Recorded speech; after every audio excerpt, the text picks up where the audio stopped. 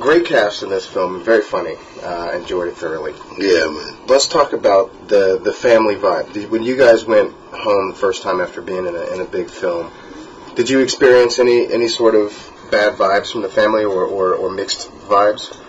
Not right away. I mean, it's just the assumption that everybody famous. Like, once you do the movie, it's like people like, oh man, that was good. I saw your little movie, man. That was good. So tell me, what John Stamos like? Like, I don't know John Stamos, man. I never met him. For real?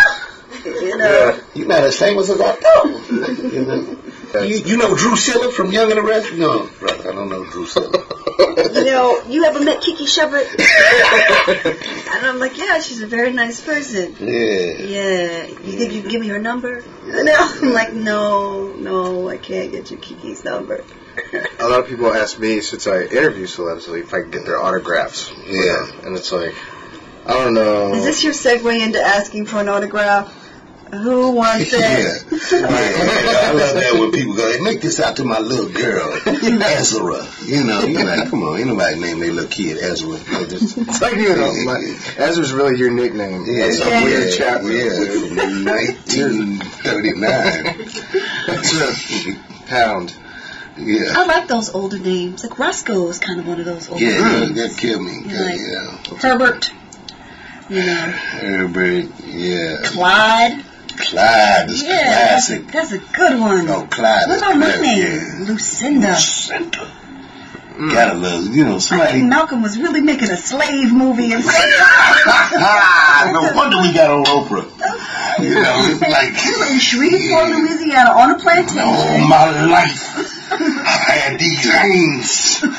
What am I supposed to do with these big old hands? And then the Universal let him make a slave movie, so it turned out to be comedy. Yeah, twist my head up the whole time and listen to stuff. I'm sorry, but It'd be like, Roscoe, look, you can't have my woman. I love her. Loves Lucinda Roscoe. I can't have you both, Clyde. I reckon the master be mad if I had either one of them. It'll be a cold day in hell before I gives up to you. Come on, let's fight. The underhand knuckle up. What was Monique's character's name? Yeah. What was her character's name? Yeah, Betty. Betty. Yeah. Here comes Betty. Don't you bring me no bad news, Betty. It was like, wow, it would have been crazy. You'd change this movie totally different. Welcome back to the plantation.